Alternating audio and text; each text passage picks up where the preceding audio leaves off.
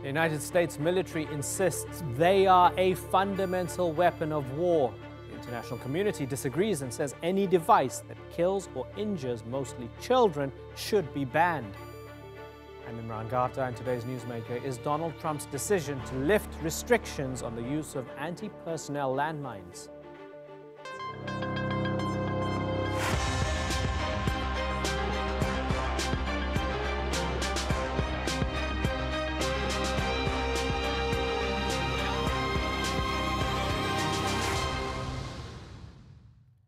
As the name clearly illustrates, anti-personnel devices are meant to inflict maximum harm to a human body.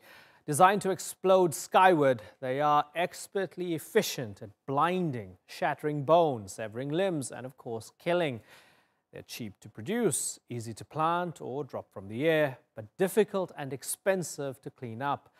Decades after conflicts end, they live on as deadly remnants of war, hidden killers whose victims are mainly civilians, most of them children.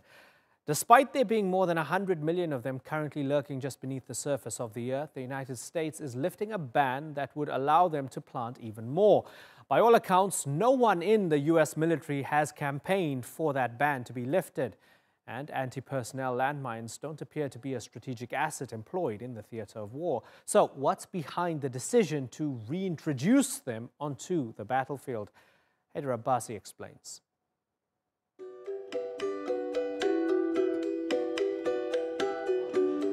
These men are survivors of a landmine blast. Some are trying on their prosthetics for the first time. I was farming when the landmine exploded. I lost both my legs and my 2 fingers. As the war between the Taliban and the Afghan government intensifies, the number of landmine casualties is rising. Thousands of civilians are wounded and killed every year. Despite this, the United States has removed restrictions on their use. Landmines are one of very many other important tools that our commanders need to have available to them on the battlefield to shape the battlefield and to protect our forces. At the end of the day, we want to make sure that we have all the tools in our toolkit that are legally available and effective to ensure our success and to ensure the protection of our soldiers, sailors, airmen, and Marines. 164 countries have signed the Mine Ban Treaty. The US is not one of them. But in 2014, former President Barack Obama banned America's military from using landmines everywhere except in South Korea. According to Landmine Monitor, at least 120,000 people were injured or killed in landmine explosions worldwide between 1999 and 2017. Nearly half of them were children. Civilians make up 87% of the casualties. The White House insists landmines will only be used in exceptional circumstances and that they can be disarmed remotely or will self-destruct. But campaigners say this won't guarantee that people will be safe from injury or death. The European Union has criticized America's reversal. It says the ban has saved thousands of lives. So, is there any justification for the US reintroducing the use of landmines? Hector Guerra, The Newsmakers. Well, joining me now in Geneva is Hector Guerra. He's the director of the international campaign to ban landmines and the Cluster Munition Coalition. Rob Maness is in Madisonville, Louisiana. He is a retired United States Air Force colonel who served as a bomber squadron commander during the Iraq War. And Asa Gilbert joins us from London.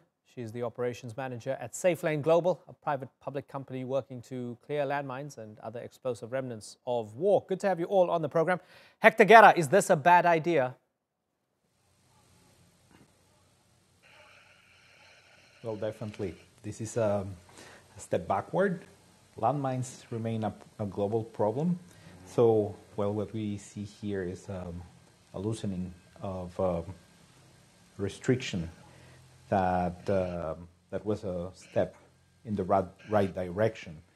There is no excuse to use or promote the use of these weapons that continue killing, maiming, and affecting livelihoods of thousands of people all over the world. Colonel Maness, Why did the Trump administration do this? Nobody's been requesting it from the military. There doesn't seem to be an urgent need for it. Nobody's calling for it from the battlefield. Why'd they do this now? Well, it doesn't surprise me. There were a lot of policies in the previous administration from the perspective of the armed forces that were overly restrictive, and the United States had not signed up to the agreement that other countries have signed up to, as you guys have pointed out. But I would like to start out by saying, hopefully someday, human beings won't make wars on each other, and we won't have to have these conversations, because this type of weapon is extremely fatal, harms mostly children, as you pointed out, and harms mostly your own forces when you have to go to the battlefield. But looking at the policy that I've had a chance to take a look at some of the details of, it is not a complete lift of the banning of anti-personnel mines as we know them when we think about going out and being parts of volunteer organizations to go clear these mines, like the Soviet Union used, or the former Soviet Union used in the Afghanistan war that it fought. We are not going to allow commanders to use persistent mines. The reliability of the technology for the self-disarm, self-destruct mechanisms is really high at only 6 in 1 million, but even that's not good enough when you're having to make a decision like this. Asa Gilbert, are you convinced by some of the qualifications and the sort of mitigating circumstances and factors that Colonel Maness has put in there to say that, well, it's not as clear-cut and maybe it might not be as bad as we think? Yes, so I've personally, seen a lot of the devastation that landmines do globally, anti-personnel mine ban convention that came into force in '99 have had a great impact on reducing the numbers of casualty. The latest statistics is around 5,000 people injured and killed per year, which is a great success in the war against landmines. But when it comes to self-destruction mechanism and the reliability of those, we haven't seen anything that can fulfill those criteria to date. Do you believe, Asa, that there are criteria that can be fulfilled and that there are some legitimate circumstances in which a country can use these landmines to wage war legally? Personally, I do think it's a slippery slope to walk down. A landmine doesn't see the difference between a soldier and a child. My personal experience from working in these most affected countries is saying the opposite. Colonel Maness, I want you to have a listen to what Save the Children has said about reversing this ban. They condemned it, and they said, not only do we know that the majority of landmines and explosive remnants of war kill civilians, 71%, but more than half of all the civilians who are killed are children, 54%. In places like Afghanistan, the percentage of child casualties is as high as 77%. From Syria and Yemen to Nigeria and Afghanistan, our field teams meet countless children who have been killed or suffered life-altering injuries caused by landmines and other explosive weapons. At a time when the US government should be working to further limit the impact of conflict and better address children's unique needs, the opposite is happening. Colonel Maness, so the idea is that, okay, while there might be some circumstances in which these might be, you can argue they might be used, the US is swimming against the tide of history, is on the wrong side of history here. Do you accept that? No, I don't accept that it's on the wrong side of history. As a matter of fact, the 5,000 lives saved by the ban on anti-personnel landmines from 1999, I think is extremely important. But those lives weren't saved from U.S. manufactured landmines that we're talking about with this policy change. They were saved from the old style that are still out there in the millions that we need to continue to clear. And that's why we have these types of restrictive policies. And I think I see this so far as a balanced approach to modifying this policy on the use of anti-personnel landmines. Of course, the devil's in the details. And as someone who was in in explosive ordnance disposal, bomb disposal, early in my military career, it's extremely important that since we are going down this road, that we have to get it right. Unfortunately, war is a messy business, and getting it right is very difficult to do. Could you give me an example that you can think of in the current circumstances of the U.S. conducting operations anywhere around the world where the loosening of this restriction would make things better? I have to be honest with you, under current operations, I don't believe that the loosening of this restriction is going to make any difference whatsoever in our current conflicts. So why the need to do it now? Which brings me back to the beginning of the program. Why is he doing it now? Is Trump just doing it because this was something that Obama wanted to push back on and he wants to reverse it? I doubt it. Again, down at the detail level, I'm be very surprised if Trump actually had the details on this decision before it was implemented. What I think is really going on is what Secretary Esper said in his press conference about it, and that is that it's a tool. It's a very devastating tool, just like a nuclear weapon is a very devastating tool. And the Department of Defense hesitates to remove that tool from the capability of commanders to protect our troops and our allied troops if we have to go into a conflict. Hector Guerra, do you trust the United States to use the tool judiciously, fairly, and without bringing innocent people into harm's way? Well, in our view, a landmine is a landmine. There is no excuse to use it, and there is always a high risk that they will end up killing and maiming, as the evidence has shown over decades. So it's opening a Pandora's box, and I think that it's a case has been made clear over 20 years ago that these weapons go against the most basic humanitarian principles of distinction, proportionality, and so on. And every country on earth is abiding by, at least in principle, by these standards, or should. And they are so clear that even those countries, like the U.S., who are not on board the Ottawa Treaty, have ceased to use, produce, and export these weapons. That was made clear a long time ago. So it's going against the evidence, and there is no excuse, and there is no good mind, no efficient mind from a humanitarian perspective. So I think that we have to put things in context and see that the number of countries jumping on board the treaty has increased. Those who are not have ceased to use them, have established moratoria against these weapons, save certain exceptions like Myanmar or Syria, for instance. Right. So they are the regimes currently using them, reserving themselves the right to use these weapons. So I think that this is something worth noting. That's an interesting point, and I wonder, Rob Maness, if you find it a little bit difficult to contend with the reality that, according to Human Rights Watch, they've tallied this and they found in recent years, as was mentioned by Hector, we only have Syria, we only have Myanmar, and we only have Daesh or ISIS actually actively using landmines. This is the company that you're sort of getting involved with when you're pushing back against the anti-landmine crowd.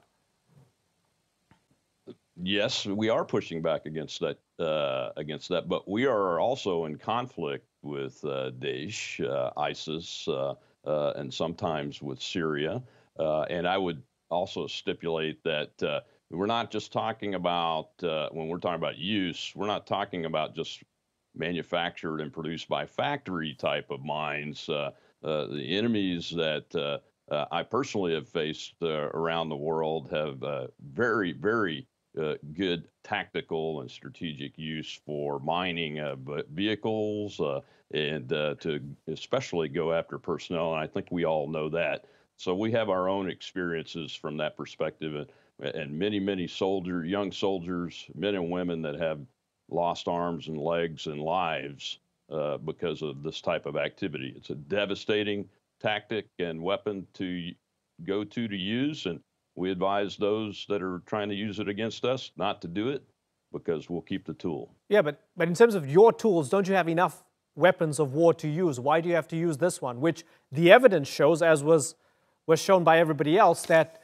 it just kills disproportionately too many civilians, especially children? So don't you have more than enough ways to wage wars? Why do you have to go back to something that is archaic? Again, we're not talking about the same technology that the ban on anti-personnel mines at the beginning was talking about. We're talking about new technologies, new types of weaponry that have a very high reliability of self-disarm and self-destruct. And this policy appears to be very limited in scope and just replacing the tool set back in the toolbox for the military commander to protect Americans. Right. Okay, so Asa Gilbert, let's talk about the technology here. The new mines, they will self-destruct within 30 days. This is from the Pentagon. I'm reading it from the statement. And they can be destroyed in as little as 2 hours if necessary. Do you buy that? Do you accept that this might not be the traditional, conventional, crude landmine that we spoke of in the past? Well, if we're looking at the issues that we are dealing with around the world in terms of removing this threat, the countries that we're facing a problem with anti-personnel mines are reducing, which then again shows the success of implementation of the Anti-Personnel Mine Ban Convention. We're more dealing with cluster munition, IEDs, and those kind of weapons. And by introducing even though an enhanced version of an anti-personnel landmine, I believe that is risky, because even if you have something high tech and expensive, these items still tends to fail, and then if they do, they're out there, and you don't know how many that have failed, and then that will block land for people then coming back and going to use those areas. Maps are rarely available, and if they are available of the location of these mines, they're often available many years after, inaccurate, and so on. So I just see we potentially repeating history here, and it's failed to see how any positive aspects to a nation adopting a policy of increasing the use of landmines. Yeah. Colonel Maness, are you convinced by any of that? No, quite frankly, I'm not. The information and data just doesn't support that position. The reliability of the self-destruct, self-disarm mechanisms of the devices that we've developed and we're using is extremely high, as I said, 6 in 1 million. Now, having said that, those of us that have been in the military are just as concerned as the other folks that are trying to clear old landmine fields. The comment about the mapping and everything is a challenge that we have all faced when trying to help countries recover from war where these types of mines have been used, and we'll continue to try to help with that. And from our perspective, we have, when we use any type of mining, we try to make very accurate and detailed mapping to be made available eventually. Unfortunately, during the conflict is very difficult, so the timelines are very long. So I agree with your other guests on that. And we have to continue to address those challenges, especially in the areas where anti-personnel mines have been seeded and are still out there by the millions, and they're killing mostly children. Hector Guerra, when an argument is made that if you're in a conflict and you're fighting a group such as Daesh and they are using landmines, sometimes you have to go toe-to-toe with them and do the same. Your response to that is what? That's unacceptable. I think that, if anything, we need to strengthen the rule of law at the international level and all the agreed principles under multilateralism and the construction of international law. At the end of the day, that's those are means to an end of reducing freedom from fear. And I think that we've seen how these non-state armed groups have been using landmines, and there are still several cases where even if they are improvised in nature, they are victim activated, and they have been used in different contexts, and we see what's the human toll of that. So I think it's unacceptable, and there is no. Over the years, we've seen how modern warfare is coming closer to where people live. So we see millions and millions of people exposed to armed violence resulting from armed conflict. So bringing again or having a renewed use of landmines has to be, in this context, well, quite frankly, that's a serious risk and an escalation of an existing problem. A problem that has been reduced over the years worldwide, even though there have been new cases such as Syria, Yemen, Myanmar, where they have been used, or other contexts where they have been used by non-state armed groups.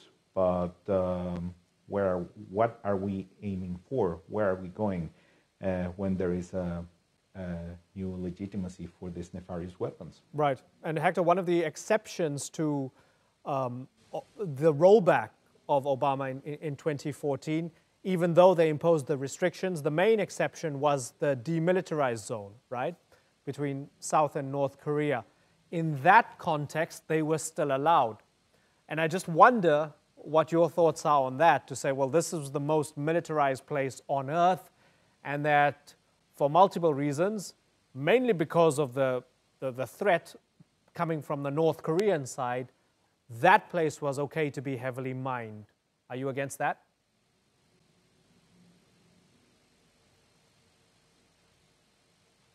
So once again, there is no excuse for the use of landmines, irrespective of the rationale portrayed by each state in the context or of its own national security or international commitments. But I think that at the end of the day, the threat, landmines pose a threat, and there shouldn't be any exception right. to this, to the use of landmines, even in a context such as the one in the Korean Peninsula. Rob Maness, election season, and we've heard from Bernie Sanders, Elizabeth Warren, Mike Bloomberg, they all said they would scrap this policy. Bernie Sanders saying Trump's landmine policy reversal is barbaric, it weakens America's moral leadership, and is quite simply a giveaway to the military-industrial complex. So I'm guessing if there's a Democratic president come the end of the year, this is gone. This is politics, right? Sure, it wouldn't surprise me, but remember, in American presidential races, quite often candidates say things on the campaign trail aimed at their voters so they can win. And once they win and they get in and they actually review the policies, and that's what I think has happened here. This is part of a policy review, and they make decisions based on the facts that they now know once they get in office, and they may or may not change this policy because of that. Asa Gilbert, your message to U.S. President Donald Trump, who's enacted this, implemented this, you're against it. What do you think? And I think we also need to think a little bit longer here. We're looking at people being killed and injured by these landmines, and that's of course the most severe effect. But then you also have the issue of land blockage, and I don't know, have the insight into how these specific mines will work, but if there is a suspicion that mines are still in a specific area, that means that local people will not use it just because of the fear of these landmines might be in there. I think we should follow the success to date of the Anti-Personnel Ban Convention and not start to lifting these restrictions. Yeah, Colonel Maness? Well, hopefully someday, as I said at the beginning of our talk, human beings will stop making war on each other and stop using barbaric weapons of any type to kill our children and kill each other. And we hope that someday we won't have to have a policy that talks about weapons like this because they won't be necessary. There's a minute left on the program, Hector. I'm going to give you the final contribution. Very briefly, please. Thank you very much. Well, it's heartening to see how the global community is reacting to this, how even allies of the United States have expressed their reaction, regretting this change in policy. Civil society in the international campaign to ban landmines, including survivors, are reacting to this and expressing their concern and the horror against this change in policy directly to the United States in embassies around the world. And we hope that, that this will have a multiplying effect, and that as this change took place, there will be a new change to prevent the use of these weapons. Okay. And Hector, I've got to wrap. let's remember, there is a global movement establishing a global norm against these weapons. Okay. Hector, Colonel Rob Maness, and Asa Gilbert, it's been a pleasure having you all on the Newsmakers. Thanks so much for joining us, and thank you for watching. See you next time. Bye-bye.